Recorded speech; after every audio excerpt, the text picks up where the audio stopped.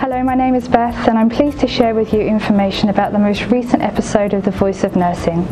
We were fortunate enough to meet with Dr. Umesh Prabhu, who is paediatric consultant, former medical director at Wigan and Leigh NHS Trust, NCAA advisor, and currently working with NHS professionals as clinical director.